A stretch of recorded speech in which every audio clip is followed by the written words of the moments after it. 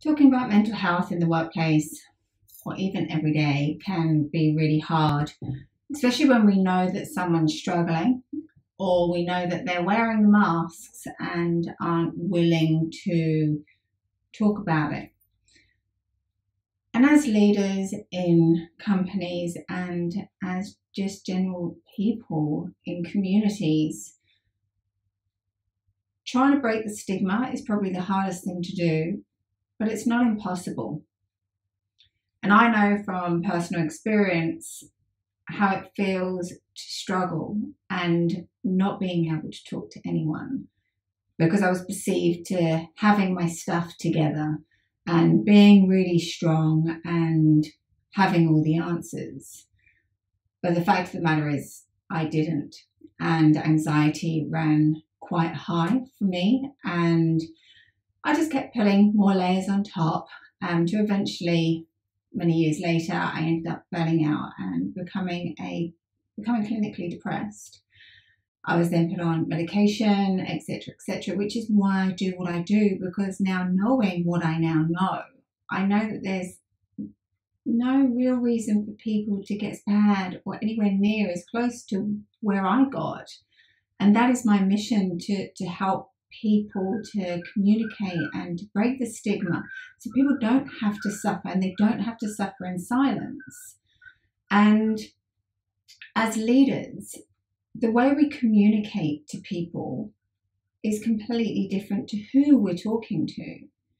So, if I look at being a mum, how I talk to my kids is I articulate what I'm going through, what I'm feeling, and why I'm feeling like that, and what I'm doing about it. So it's giving them the whole process, because I know that they're observing me. I know that even if I don't tell them, they know that something's going on for me. So for them to understand and for them to be okay with talking about how they're feeling and knowing what to do with that, because that is another subject altogether, is so powerful for them as humans going into society and contributing as people within communities themselves. And as a leader, I spent 20 years in the building industry, and how I would talk to people in the office and how I would articulate it and what I would give examples for would be completely different to how I would talk to the guys out on site.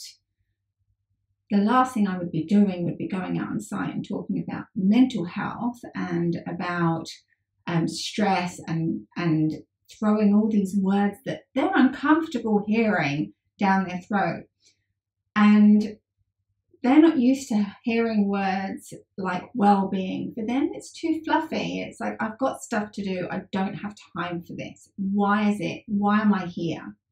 Because you're going to be on my back telling me that the job's not where it needs to be. So, you've got to understand the demographic you're talking to and how to make it contextual to them. Like, what is it that you want to help them with, and how can you contextualize it so they can position themselves in that scenario and know that it's relevant to them. And then how I would do that in the office, again, would be different to how I would do it to the operational staff, to how I would do it to the managerial staff, because the contextual of how stress, how mental health, how it affects them is different. Yes, we can give examples about how we go home and how we're stressed and we just feel like just hiding out somewhere and just getting that 10 minutes of break that everyone can resonate to when we're feeling highly stressed and under the pump. However, if I start talking about, booms going over and, high possibility of hiding things that you didn't do that you should have done, or mistakes, and going through a process where I know that stress, if you are experiencing high stress, and knowing what it does in the body, how that's affecting that situation, and playing that situation out as the two as highly stressed and okay, they can then see the outcomes and they can position themselves in both scenarios. Whereas if I talk to the same guys in the C-suite around a boom going over and what happens out on site, there's that bit of disconnect. Whereas if I start talking to them about how they feel and how it shows up in their day, and where we feel that we've got to put on a brave face and show that everyone's okay and that we're okay and have that enthusiasm and that positivity, when all we want to do is just scream and just someone to put their hand on my back and say everything's going to be okay. So it's got to be contextual. Whoever you're talking to about mental health, if you are truly dedicated in making a change in people's lives, in your company's life, in your team's life, then make it contextual. Look at how things show up. Don't just talk about stress as a big banner. How does stress affect people? What does that actually look like? How is that playing out in their life? If you're talking about depression, yes, we have Dr. Google. But the problem is that, especially with the men that I deal with and talk to, they look at Dr. Google, and they have done for months, if not years. But the problem is that they don't know how to apply it. So there's no consistency. There's no one to ask questions. And they're in that little bubble of then going back to where they were, and then it compounding and getting worse. So look at what meetings you have, look at what discussions you currently have, and look at how can you bring mental health into those discussions in a contextual way to the audience you are talking to. Now, if you've got any questions or you would like to brainstorm what this could look like within your company, your team, your business, your family, whatever that looks like, feel free to send me a message, send me an email.